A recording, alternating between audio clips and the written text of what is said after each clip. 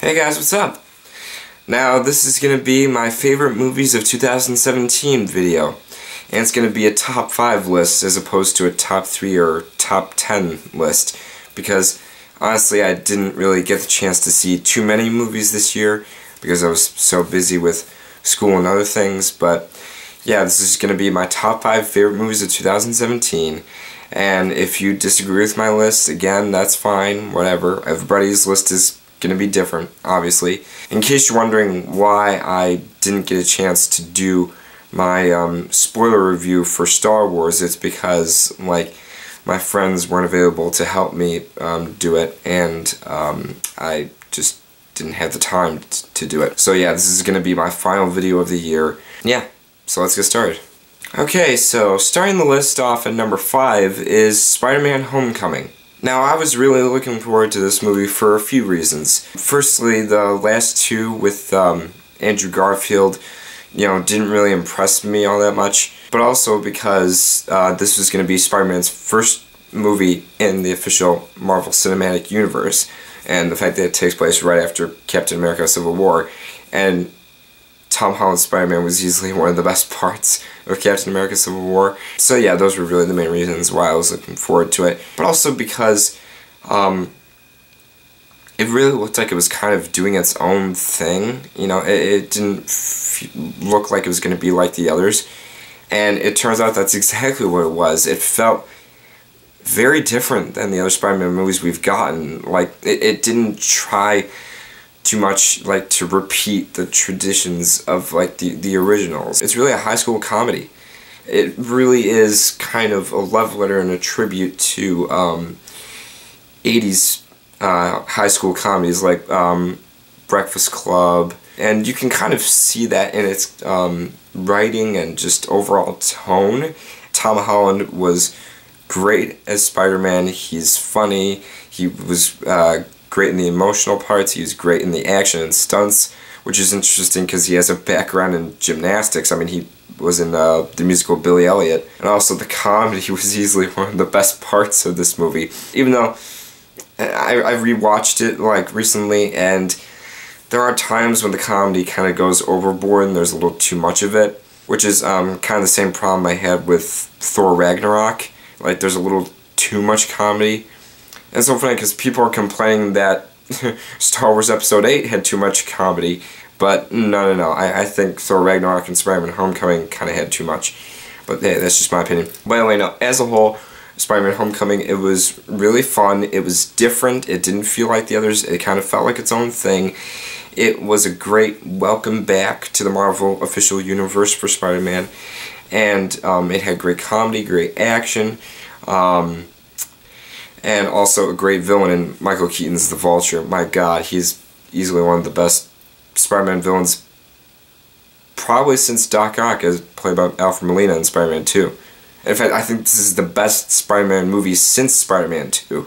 Okay, coming in the list at number 4 is another superhero movie that's also a comedy, and that is the Lego Batman movie. I think I honestly laughed more in this movie than any movie I saw this year. And I didn't see many movies this year, but what I loved so much about this one is it basically pokes fun at the entire history of Batman. And Batman is my all-time favorite superhero just because he's so, relatable and realistic. And ironically enough, I'm wearing a Batman shirt, which I didn't plan for this video, by the way. But, no, I loved that aspect of this movie, but also kind of some of the main themes of this movie. And you think for a comedy it wouldn't have deep themes, but it kind of does. What's great about Batman in this movie is that once all the criminals are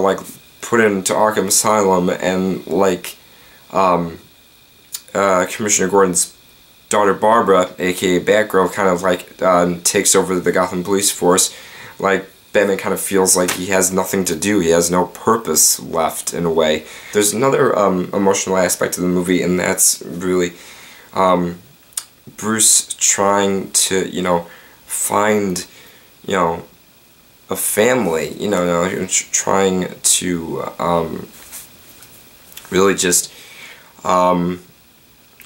live with being alone. Even though that aspect of his character is kind of played for laughs in this, but when he meets Robin, aka Dick Grayson, played by Michael Cera, who was pretty good in this, he kind of starts to realize that, maybe being alone is not the best. And yeah, so this movie, it works as a comedy, it works as a little bit of a drama,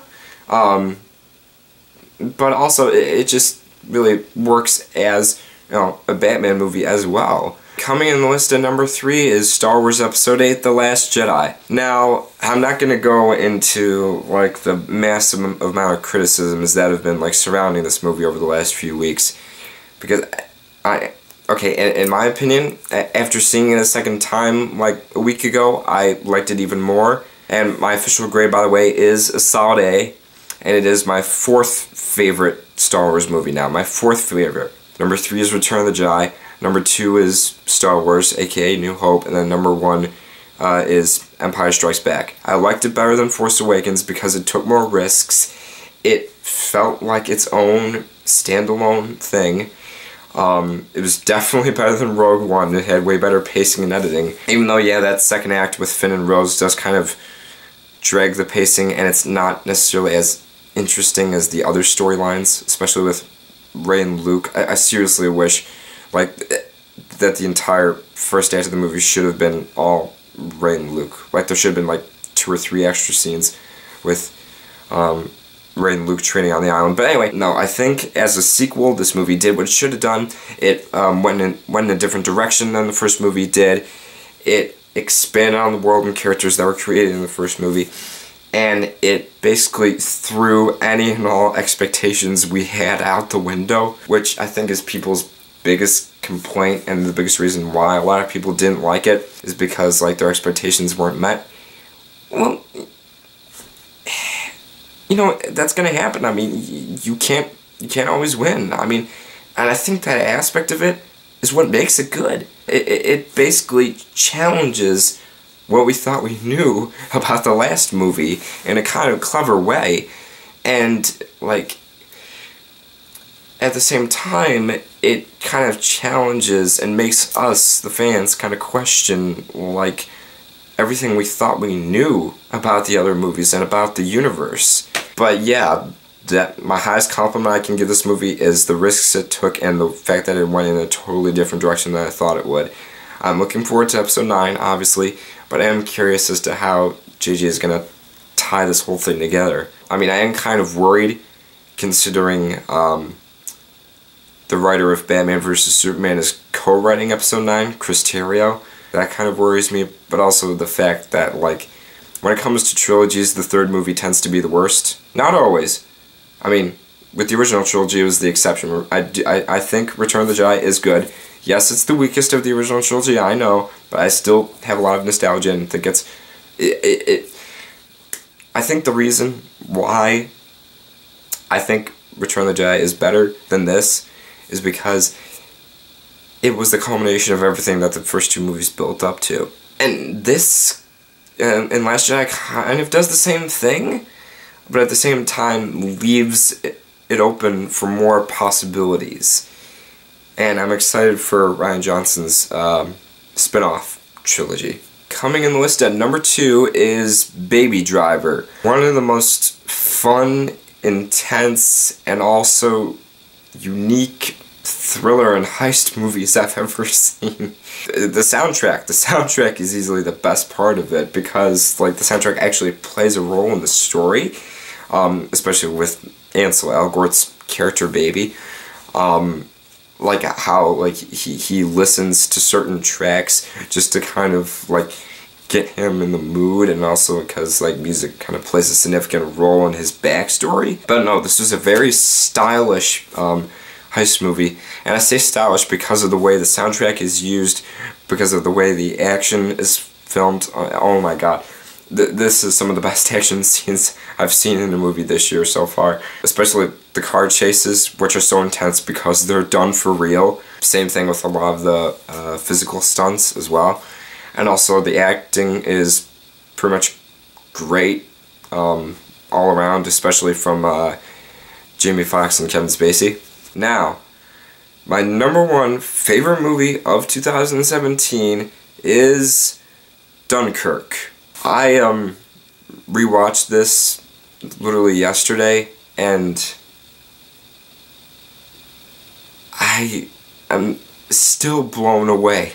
I got it for Christmas on Blu-ray, and watching those IMAX scenes again, holy crap. And also watching the special features on how they freaking recreated this historical event pretty much 98% for real. Literally, there's barely any CGI in this movie, and that's why it works so well, is because it makes you feel like you're there and in the moment. It feels like this is really happening, and that it is as historically accurate as possible, even though I don't know the details of the actual Dunkirk evacuation, because, you know, it's not a story that we Americans grew up with. British people did. But anyway, no, what I've loved about this movie is just the overall intense thriller and feel, you know? It's basically a thriller. It's not like a traditional war movie. It's not like Saving Private Ryan, which is more of a drama and really focuses more on the physical horrors of war. This kind of focuses more on the psychological and mental horrors, and that's why it works so well, is because, like, it really is all about the psychological and internal terror these guys feel, because they know they can be taken out literally at any minute, and you feel for them. You want them to survive, even though you don't get to know any of them, which is another thing. While Saving Private Ryan kind of focuses more on the characters and their relationships, this kind of focuses more on the thriller, you know, heart-pounding, intense nature of war. And that's why I kind of think this is a little bit more realistic than Saving Private Ryan, is because, like, it's always, it's an in-the-moment kind of a movie, you know? Like, you feel like you are one of these soldiers trapped on this beach. Like, you never know what's going to happen next. That sense of uncertainty is what really adds to the tension and horror, almost, of this movie. The movie, in and of itself, is a race against time, essentially. And that's how Christopher Nolan described it, you know, like, and that's, I think, one of the reasons why it's his shortest movie, is because, like, in order for that intensity to stick with the audience, you know, you can't drag the movie on. Like, it has to be tight and contained, and that's what I think adds to the intensity of it. The acting all around is great. The soundtrack fits the intensity. Hans Zimmer score, of course, is amazing, especially with the, you know, repeating ticking clock. It kind of reminded me of the Joker's theme from Dark Knight. In other words, it's just one note that keeps going on and on and on and on, and doesn't stop, and builds and builds and builds. It starts out quiet and then gets more louder and intense as the movie goes on. And also how the movie cuts back between 3 different storylines: the guys on the beach, the guys in the planes in the air defending the beach, and then the families and civilians crossing the channel to help evacuate the troops. It all blends really well, and overall feels like a very satisfying victory at the end. So yeah, that was my favorite movies of 2017. One crazy year. Hopefully 2018 will bring us some good movies, and yeah, see you guys in 2018. Bye.